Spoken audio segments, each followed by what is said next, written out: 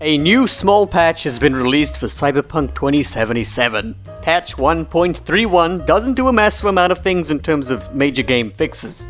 Just some small bug squashing and some other stuff that I'll go over momentarily. Because this is a small patch and not a major 1.4 release, I'm not doing a video of me actually trying the game out, as usual, because it'll inevitably be basically the exact same in terms of performance. If I'm wrong, somebody feel free to scream at me and say, "Nuh-uh, there are massive improvements." Anyway, these are some of the highlights, and I'll throw up the entire patch notes in the background in case you want to pause and read something that catches your eye. After upgrading an item with a quest tag, the original base item is now removed from your inventory. The charge jump now results in V attaining the correct height. After purchasing the rock perk, you will no longer get stuck in a falling animation after a bike crash. That's a good one. Oh my god, I love that one. Next up is a whole bunch of quest-specific bug fixes. I'm not going through every one, they're up there in the background for your perusal. Under the visual section of the patch notes, the first entry tells us that roads will now actually look wet again after rain. Apparently this was due to, quote, ongoing work on the wet surfaces system, end quote. Wet objects and roads and shit now allegedly look better and more detailed than ever before. Thank God. That's a real game changer right there. Let's see, what else is worth mentioning here?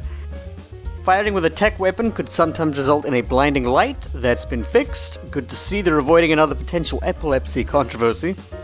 Overheat and short circuit quick hack tooltips have their descriptions added back in, and anybody who couldn't redeem any of those highly coveted in-game registration reward items, your time has come at last. The error message, "A network error has occurred, please try again later," preventing the item redemption, has been fixed. And last but not least, PlayStation consoles get some more delicious GPU memory optimization. And it sure as shit ain't gonna be the last bit of anything optimization this game will get. That's it, folks. An extremely short list of bug fixes this time around, at least compared to the recent Bible-length patch note CDPR I've been dishing out.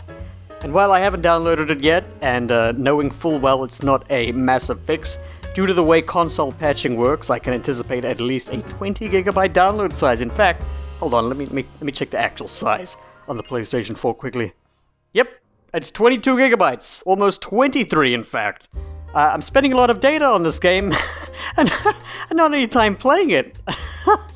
The cycle of Cyberpunk 2077 on base PS4, for me at least, is waiting for a major patch, checking out runs, or if it's improved noticeably in any capacity, and if it hasn't improved much, I forget about it until the next major patch comes, sashaying around the corner of the grocery store, clutching a dozen paper bags, with a hopeful grin on its face.